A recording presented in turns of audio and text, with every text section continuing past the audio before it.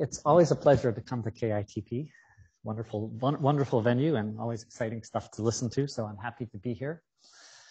The term universality has come up several times in this conference already, so I thought I would tell you what I think it is.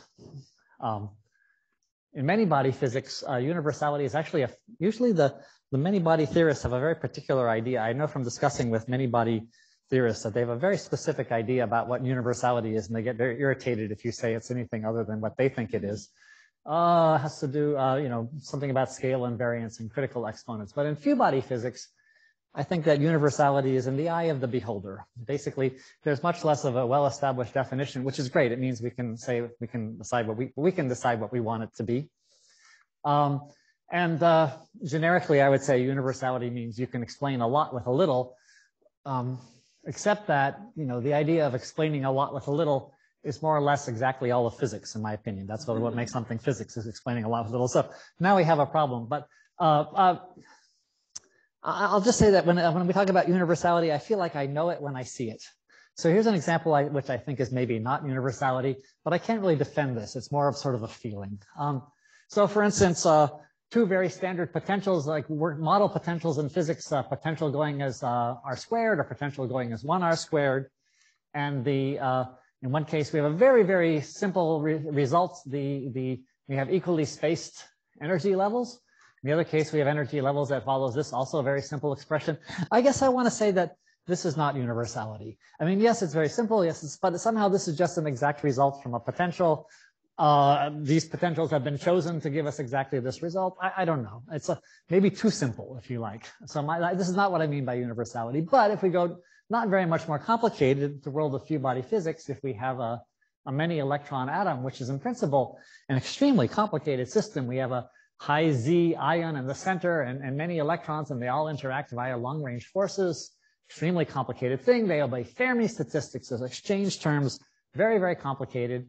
But if we look at an excitation where we have a single, sort of a single electron excitation, do the excitations go as -1 over n squared? No, but they do go as -1 over with a little correction, this little extra term here, which depends only on the angular momentum of this electron.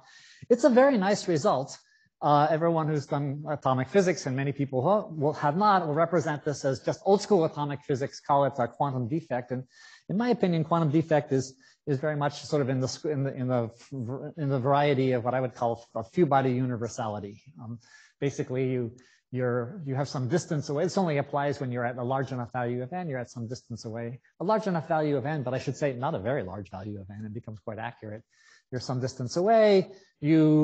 If you're a many-body physicist, you might say, well, I sort of coarse grain over these things. I don't know. Anyway, so that's my personal opinion. But in any case, everyone believes that Efimov trimers are an example of universal physics in few-body physics. I feel like I don't have to define this. I can't remember where I found this beautiful picture, except it was on the internet. My apologies that if I've stolen your picture, I went back to find it and I couldn't this morning to have a.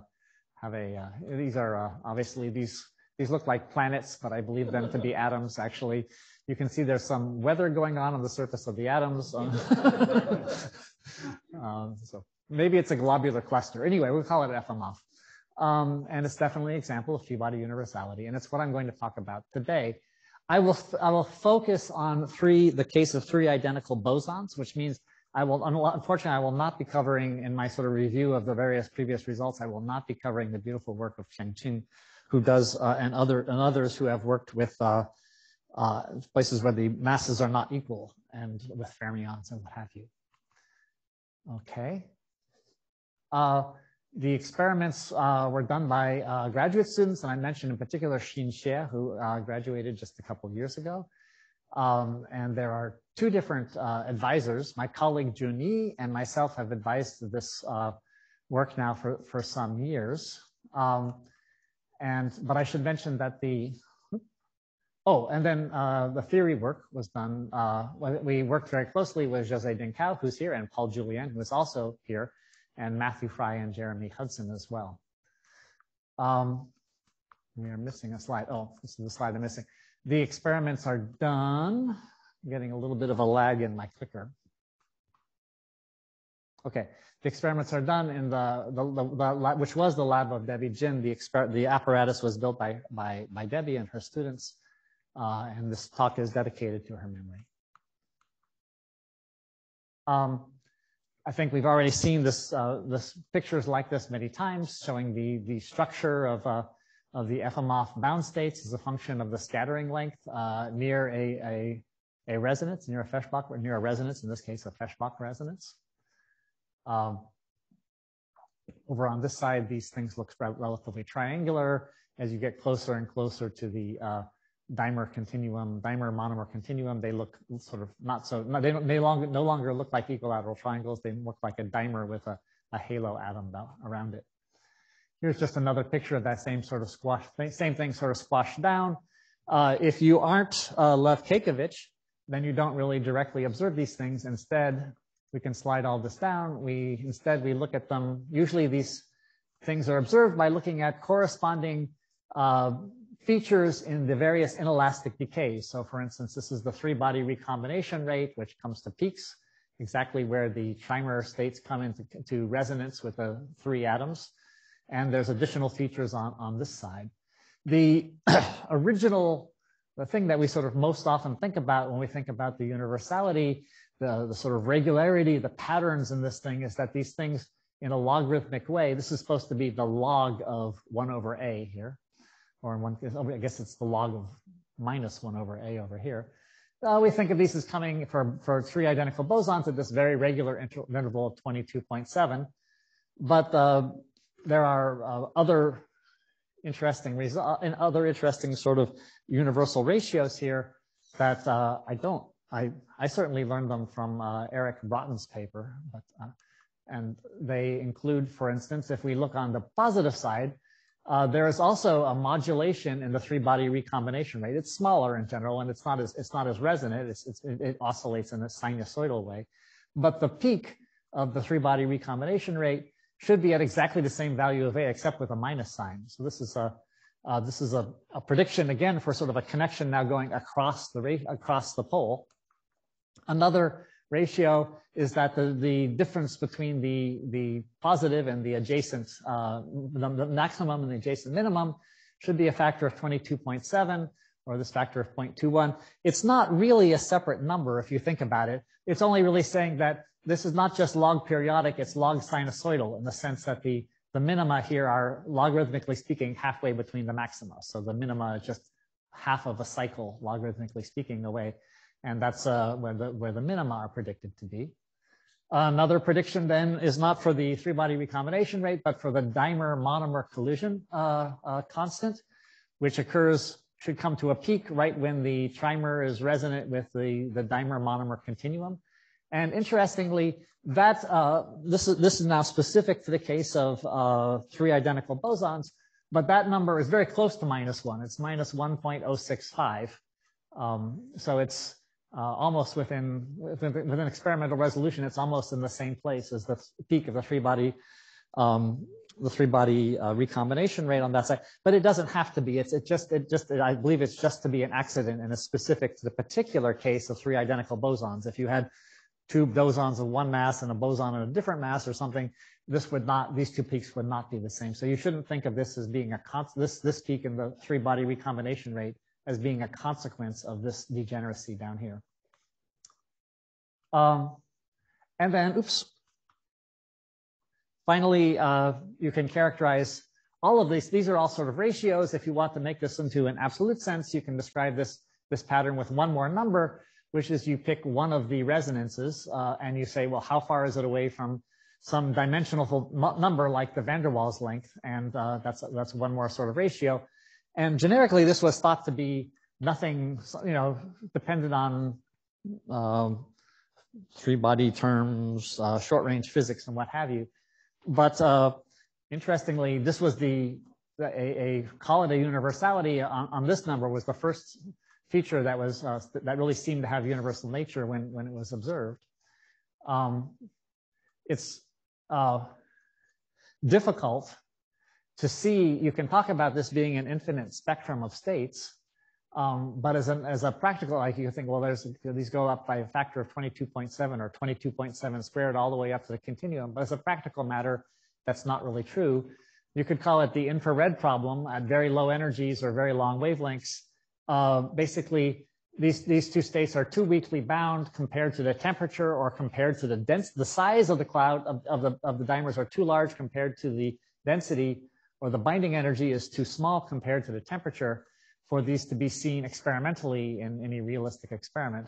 And then there's sort of there's also a ultraviolet problem, if you want to think about that, which is where here the experiment, the red side, the experiment falls. On the ultraviolet side, the theory model fails. You get to deep enough energies or short enough length scales, and the short range physics becomes important. And unfortunately, for most realistic systems, there's really only, we'll see, there's maybe only 3 or 4 features which are observable in here. So it's not actually possible to see a very wide range see a wide range of this universality. And it was interestingly, as I said before, in this not so very Efimovian number, which is just where is the location of the first resonance with respect to a dimensional number, where people first saw universality. What is this van der Waals length? You can't even see it on here, but this is a fairly realistic potential that decays as 1 over r to the 6, and you can't even see that it's different from 0 there. But we can come up with a length. Basically, we take the coefficient that goes in front of the 1 over r to the 6, and we multiply it by enough powers of h bar and raise it to an appropriate power so that we get something of dimensions length. And I can't say much more about it than that, but I do have a physical understanding of the van der Waals length, which is, the scattering length is, you think of a scattering length as the wave function comes in from far away, and at some point you can extrapolate down and see where it will encounter the axis here, and that's the scattering length. But the wave function doesn't actually do that. It actually comes down and crosses. So you can sort of think of the scattering length is what you expect from the wave function, and the 0 crossing is what you get from the wave function. And that's within a factor of order unity, the van der Waals length. So this is a sort of a relatively easy way. It's not a precise relationship, call it within 30% or something like that. It's where you really do have 0 crossings and what have you.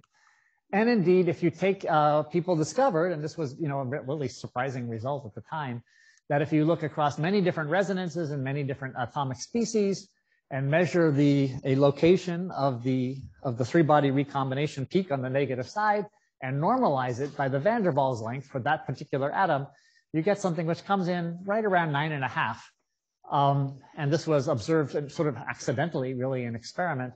But soon after someone pointed this out, it became clear to people who have better understanding of few-body theory than I do. It became clear that, yeah, this actually made sense.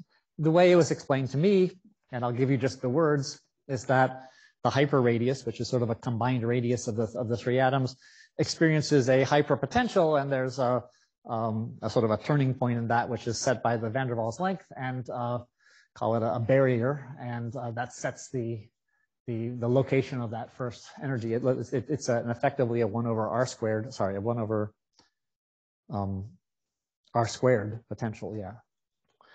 I think earlier, when I was telling you about few-body universality, I presented the Coulomb potential as 1 over r squared. I happen to know that it goes as 1 over r, the potential, and so in case you were wondering, we will go back and fix that. It's the force that goes over 1 over r squared. Chris Reed taught me everything I know about atomic theory, so if I got that one wrong, okay, that was a little embarrassing. I'm thinking, well, of course the 3-body potential goes as 1 over r squared, but I already said 1 over r squared. Okay, good. I made the slide late last night, which is when I make my best slides, except for problems like that. If you make, the x-axis here actually is something like a width of the Feshbach resonance, of the underlying Feshbach resonance. I'm not going to talk very much about this parameter. It's not a fully, there's some problems, let's say, with this as a way of characterizing resonances, but Lilly Zwerger and Schmidt came up with a theory that said, yeah, we actually expect that this this universal ratio will really only apply for relatively large widths, and as you get narrower, there should be some sort of divergence here. This was sort of the status of things, and we came along and we thought, okay, our approach is that we are going to make precision measurements. We're going to take at JILA, both Junyi and I are, when we're not doing cold atoms, we're doing very precise physics, measuring things to 10 digits or something. Can we do few body physics in a precise way? And so this actually was our first measurement attempt at this. And this was our measurement of the location of this resonance in potassium-39. And what I want to bring to your attention is that the error bars are extremely small compared to these things. And I want to say this delicately. Our approach was not only to have small error bars, but also to get it right, which is a separate issue from having small error bars on your plot. So we said we brought a precision mindset, small error bars, accuracy in the sense of making sure the real answer is in fact inside these error bars. To do this, you have to really pay attention to effects of finite temperature and finite density. You have to avoid misidentifying peaks, and that's best done through an absolute density metrology. See that it basically, there's various consistency checks to make sure that you're really measuring a 2-body and not a 3-body effect, or not a Feshbach resonance when you think you're measuring, all these sorts of things. And then a very carefully calibrated value of A as well in order to make all these things quite precise. So this is the approach we took, and we made this measurement, and we thought, well, it'd be interesting to sort of see if we can see these effects depending on the width, but it's actually very difficult. This was a hard measurement to make, and doing this across many different atomic species. It's one thing to do with many different atomic species as a theorist, as an experimenter, to go to many different atomic species. Each one requires sort of $1.5 million of equipment and many, many graduate students, and even different resonances can be. So we decided, okay, we won't do that.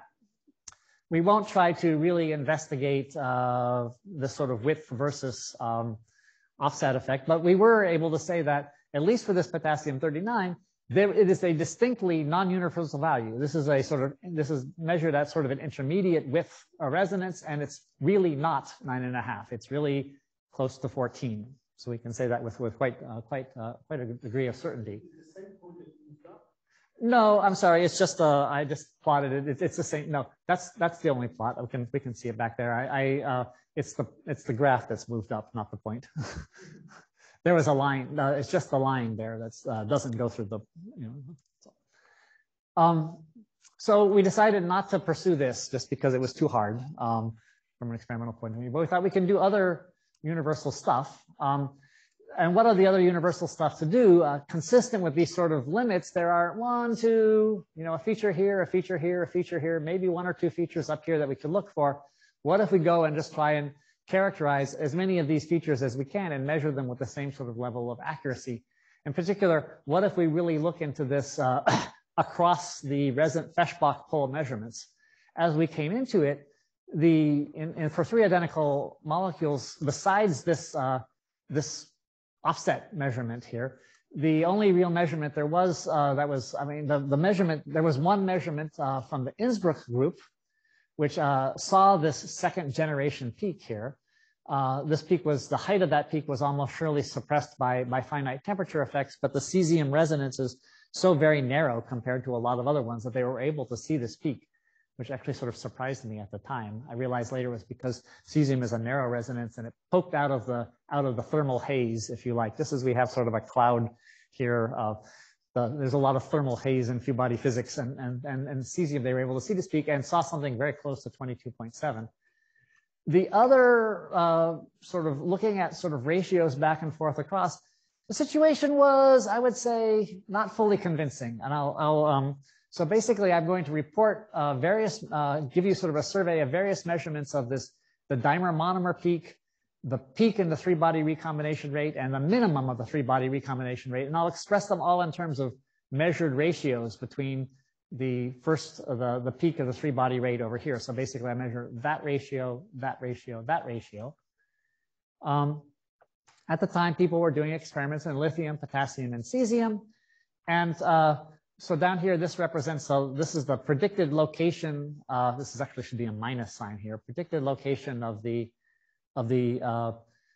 minimum of the 3-body the three-body recombination rate. And you can see that in some cases, the deviation was really quite large. The pale powder blue line here corresponds to the location of the atom dimer cross-section, and in cesium, agreement here was not especially good. The lithium experiments in Israel, looking at the peak of the three-body recombination rate on the positive side, were actually relatively encouraging. But at the time, as we were getting into this, there was a general feeling that, you know, it's not necessarily that these predictions are wrong, but they're certainly don't seem to be particularly precise, and maybe experimentally these are not really just, you know, by the time you include the specific aspects of specific molecules, maybe these are not really possible to see. I want to mention that because everything is modulo mathematics, right? Everything recycles around at every factor of 22.7. So if you measure a ratio which is different from the predicted ratio by the square root of 22.7, that would be maximally wrong, right? That's as far wrong as you can possibly be. If you're any more wrong than that, then you just do modulo arithmetic. So, and therefore, the square root of that is basically if you're wrong by a factor of 2.2, that's a no signal result. Experimentally, that means you're just as close to seeing the right answer as the maximally wrong answer in logarithmic space. And you can see that, so for instance, the locations of the atom dimer in cesium, the locations of the atom dimer peak are essentially no signal results. They're about a factor of 2 away. In rice, the location of the three-body minimum in lithium, also pretty close to a no signal result. And even this one is not especially convincing in potassium-39. Here and here, yeah, these are not overwhelming accuracy, but you might imagine that there's hints of this result. But if you're measuring, you know, in 2 different species and 3 different species and 3 different resonances and 1, 2, 3, 4, 5 different families of measurements, if only 2 of them seem close to the universal prediction, it's not very convincing. So one thing we tried to do is measure all 3 of these ratios, which means measuring 4 features, 3 ratios, in order to see if we can see what we see in potassium.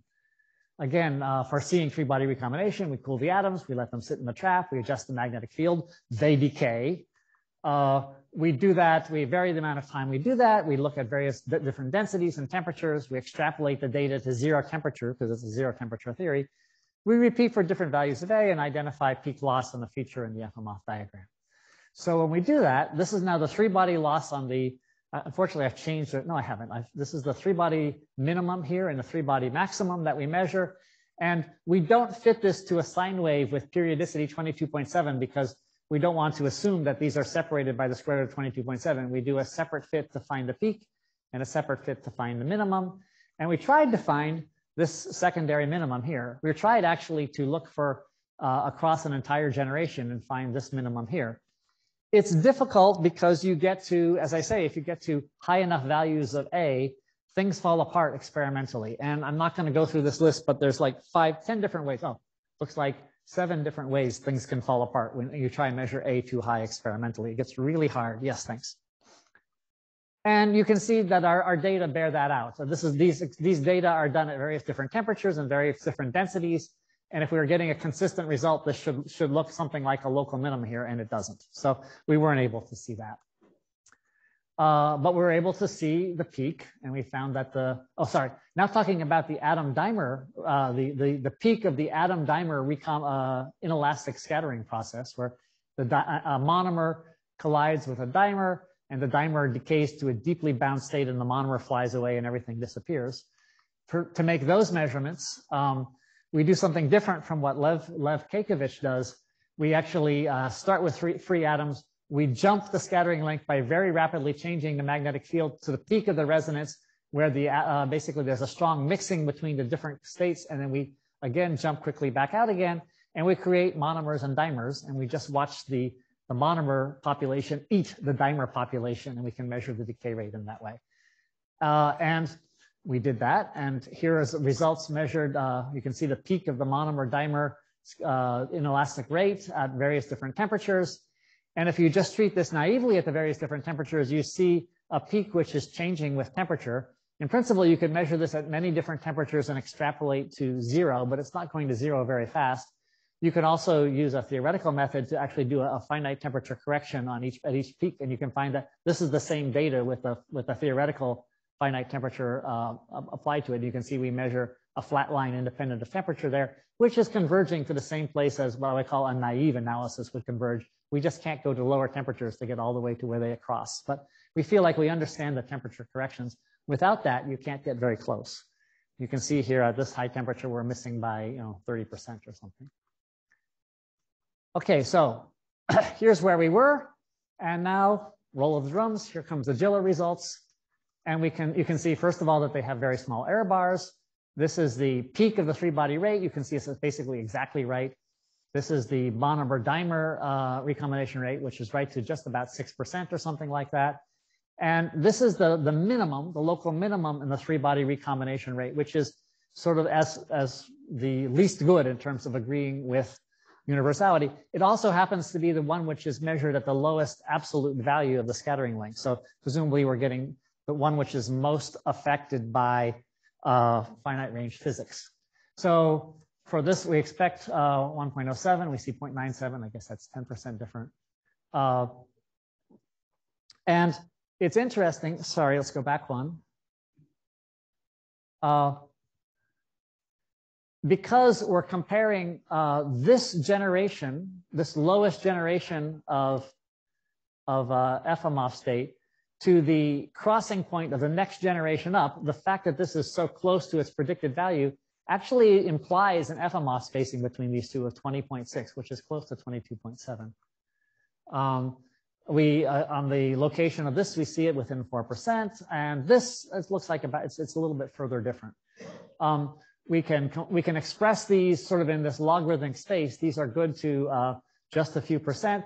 Our worst measurement is off by 0.08 in terms of a fractional, in terms of a logarithmic fraction of 22.7.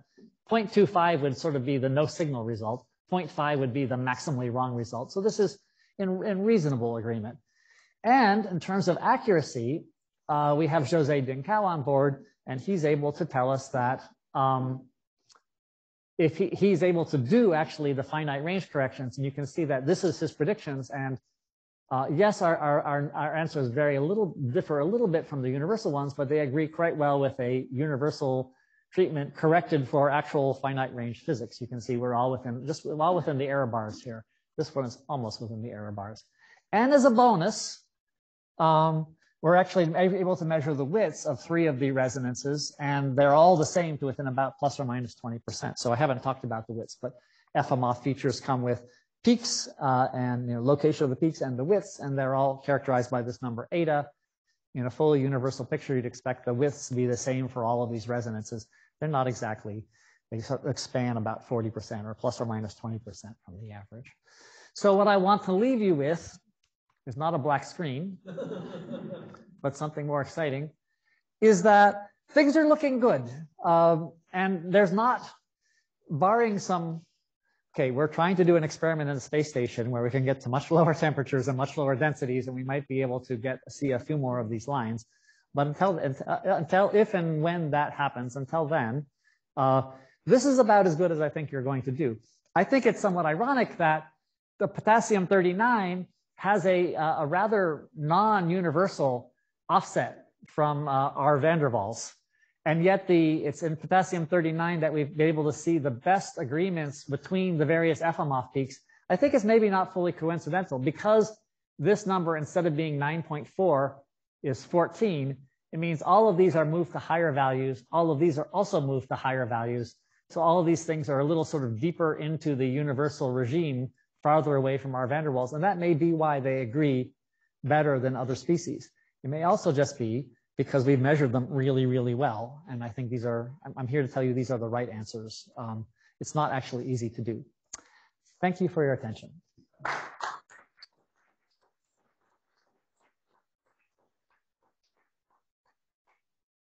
you very much for this very nice talk. Now we open the floor for the discussion.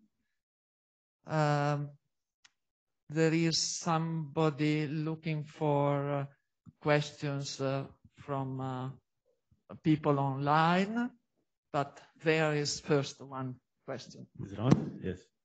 Thanks, Eric, for the really interesting talk.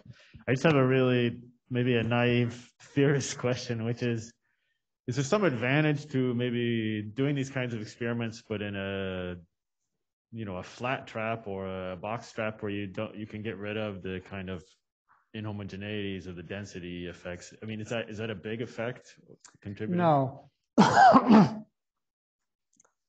No, it's excuse me. There's an inhomogeneity of the density, but the cloud is, we start with the cloud, which is well thermalized. We know its density distribution, and we know how to do that integral. What will happen is as the cloud decays, it decays those sort of lower energy particles, which are closer, spend more time close to the average center of the trap, decay faster, and the cloud leaves thermal equilibrium. And this is actually a great source of, a standard source of potential error, which is the cloud gets hotter. And if you're not aware of that, your cloud can, the decay can happen even timescales faster than the rethermalization. And so your cloud is not only hotter, but out of thermal equilibrium, and it can very much contribute to error. We avoid that by, instead of making the cloud, and oftentimes people like to get good signal to noise by letting it decay across a factor of 10 and then fitting it to some sort of non-exponential decay for an inelastic loss. It's better to instead let it decay only 40 or 50%, but just do it at many different initial densities. So that's one of the secret sauce of doing these things precisely, is don't do the long decays, because they'll almost always confuse you. If you had a box, it would avoid some of that problem, but it would still be the case that the temperature would change.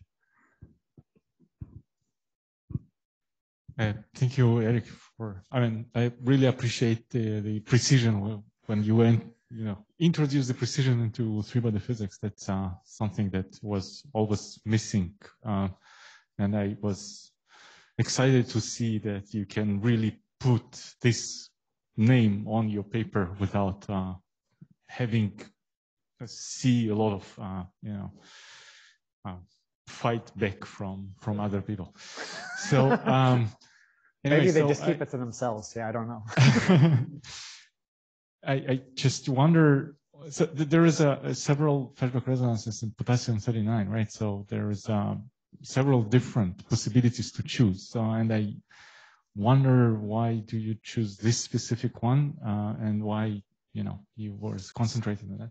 It's true. In potassium-39, there are multiple Feshbach resonances, and this happened to be, it had the nice combination of being relatively broad, which makes it easy to, you don't have to, you're less sensitive to noise in your magnetic field. That's one advantage.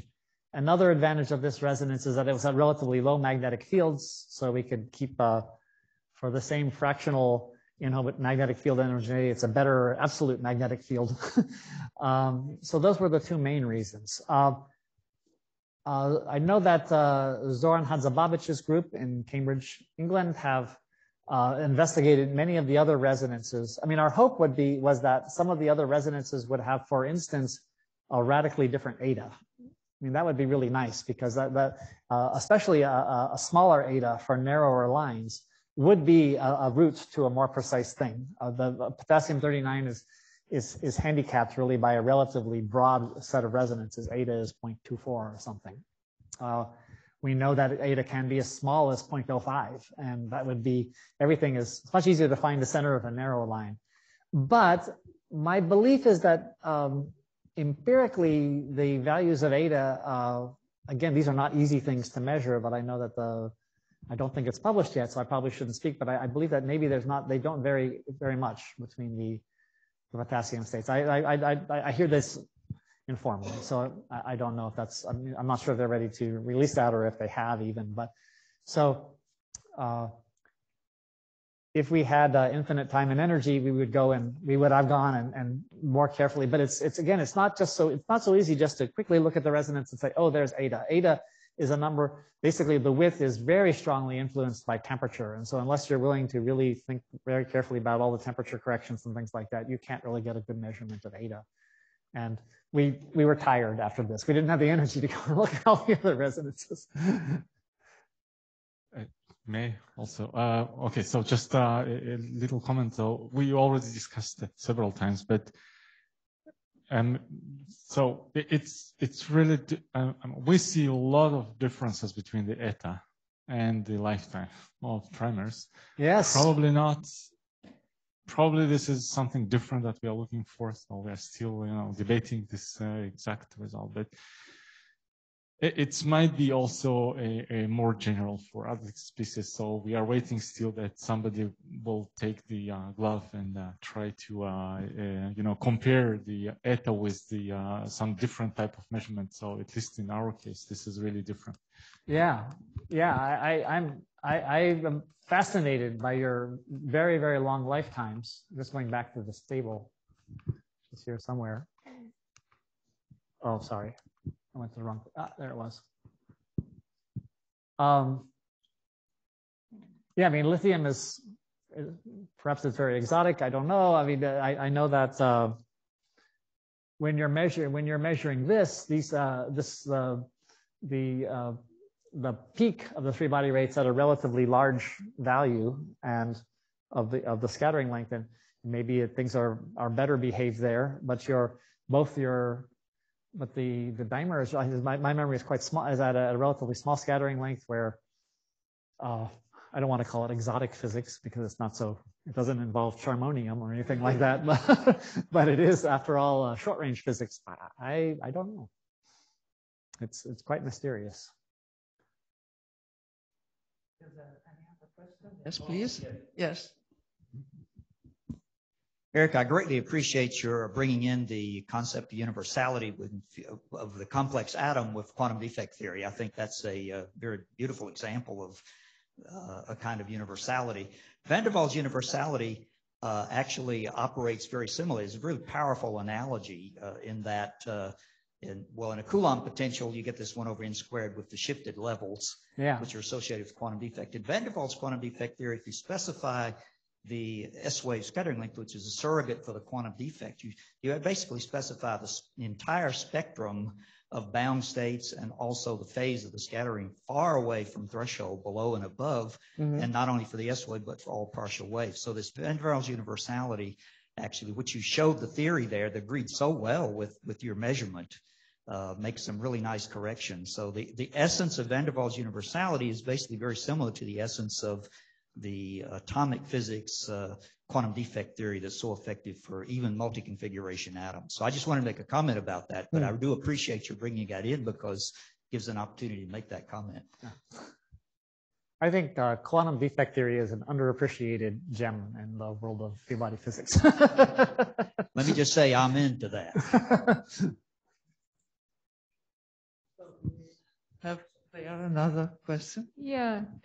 Did you look at four-body features as well, or did you try to look at them? And then, if so, did you sort of just run out of steam, or did you decide it's not as fruitful? We tried very hard to see the four-body features, and I think that with the larger value of eta, it's harder to. I mean, the four-body and three-body features are not very far apart, and so we go to where we think maybe it will be, and we look at the density dependencies, and maybe they're a little suggestive, but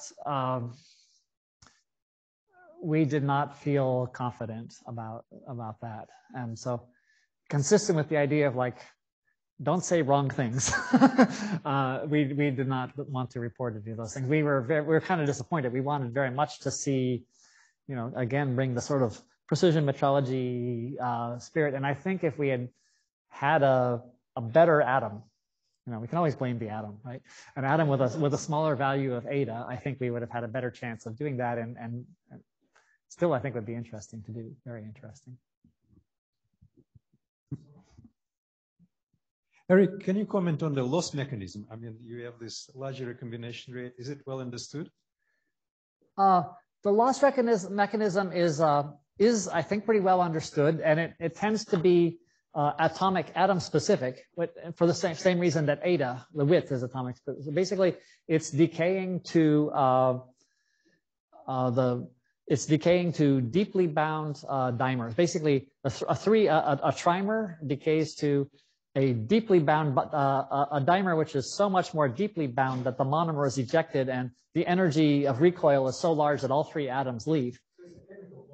It's more closer to a chemical bond, although in fact, and I think we might even hear a talk about this later, I'm not sure, if they don't, the preference is not to go down to fully short range, super deeply, but just, you know how it is in a 1/R6 potential. The next one down is really quite deep, on the scale of nanokelvin of energy. You know, we're sort of in the world of, we're in a world of 20 nanokelvin, and the binding energy could be tens or 100 or even 500 nanokelvin. But the next level down where it decays to is infinitely deep on that scale. And you know, it's 5 microkelvin or something, and it's gone forever.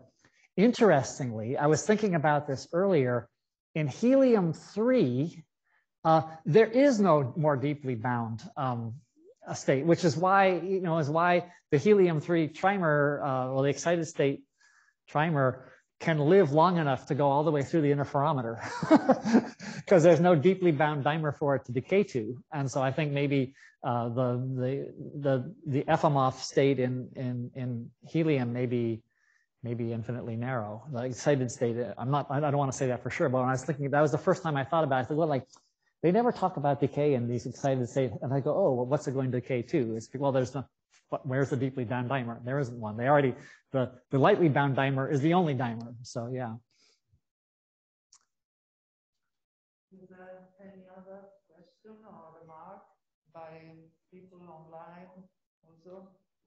One more thing I should mention, which is that for this potassium, Jose did a calculation of eta. I won't call it exactly a first principles calculation of eta, but really a microscopic calculation using the different spin channels, and got surprisingly close. As far as I know, it may be the first time that anyone really calculated eta for potassium. I don't remember how close, but within 30% or something.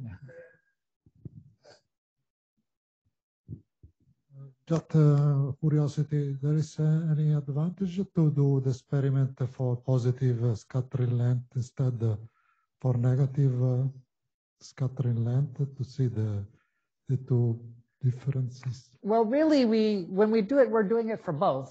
The rate what we're reporting is, of course, on the negative side. Here's the negative side over here. There's no dimer, so these various features associated with the dimer don't exist here. And all those numbers we reported are a ratio between a feature on the negative side and a feature on the positive side. So all those numbers really should be negative numbers. Minus 500 Bohr, plus 1,000 Bohr over minus 500 Bohr, like that. So yeah, we definitely look on both sides. And you know, in the idealized world of point interactions and so on, this would continue to go. But by the time you get down here to -1, you're sort of back into the world of chemistry again. So the time for discussion is over. So we thank again the speaker.